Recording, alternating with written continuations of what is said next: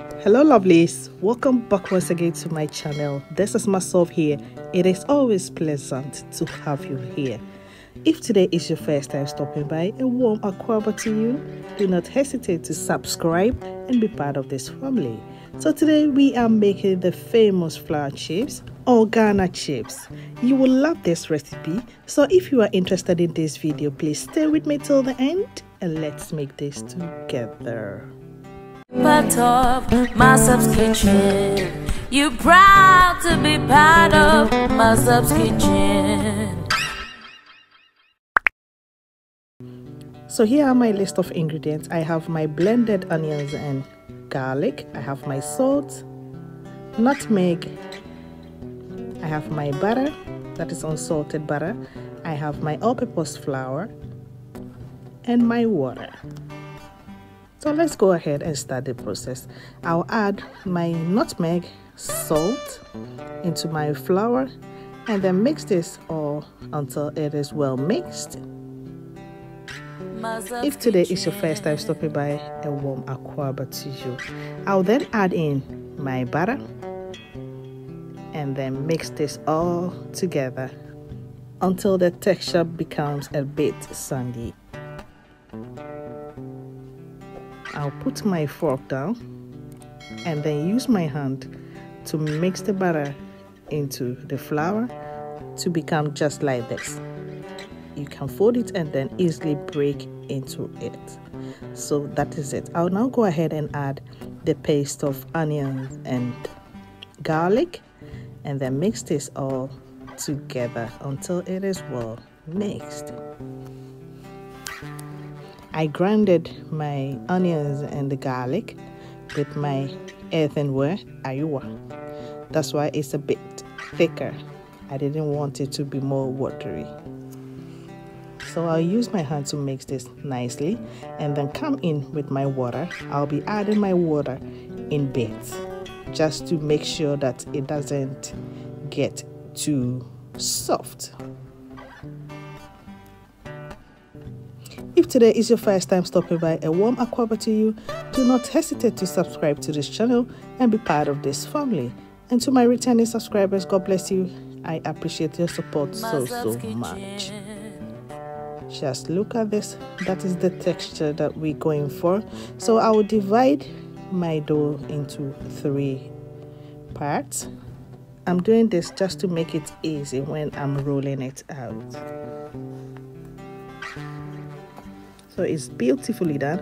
I'll now wrap it into my foil and then bring it into my fridge for about 30 minutes before we go ahead and roll it. So here is it after 30 minutes.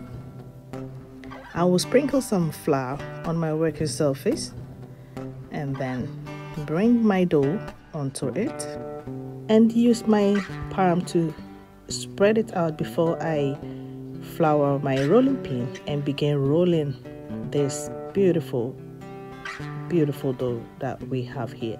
So I'll roll it until it becomes a bit flat, not really flat, and then I'll go ahead and slice it with my pizza cutter, just like what you say.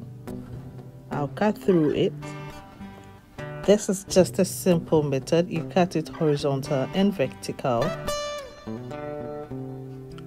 You see how easy that is? You are done. Masof's kitchen. I'll list all the ingredients in the description box below. Do not forget to check it out.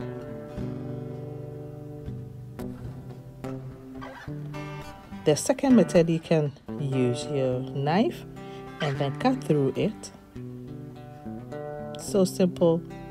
If you don't have the pizza cutter, you can just cut it just like this and you are done also. And you can also use your scissors to cut these beautiful chips. It goes faster and you are done. So I have my oil on the stove. I'll put just 1 chips in there to see if it's hot and then go ahead and add some of the chips into our oil.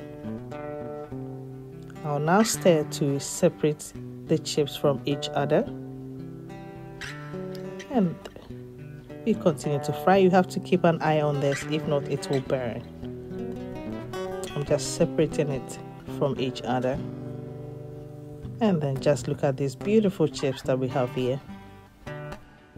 You just go ahead and take it out from the oil. Yes.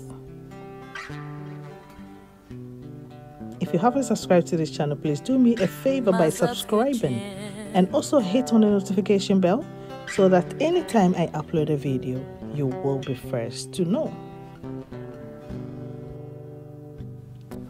We'll go ahead and fry the second batch of these chips. This is so delicious. We always have chips during Christmas at home. It is so simple to make and it makes every child happy. Even we, the bigger ones, we really love it. We mostly serve our guests with the chips and with some soda. Don't forget to make this for your family this coming holidays. They will really love it. Who doesn't like chips? Just look at these beautiful, beautiful chips that we have here. Thank you so much for staying with me till this time. I really appreciate your time. Just look at these beautiful chips that we have here. I stored some in my airtight bottle.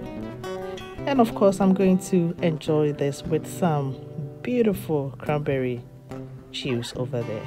If you really like this video, please give me some thumbs up, comment, like and share this video with your family and friends. Until I come your way next time with another beautiful recipe, bye for now. Masof's Smakelijk Kitchen. eten.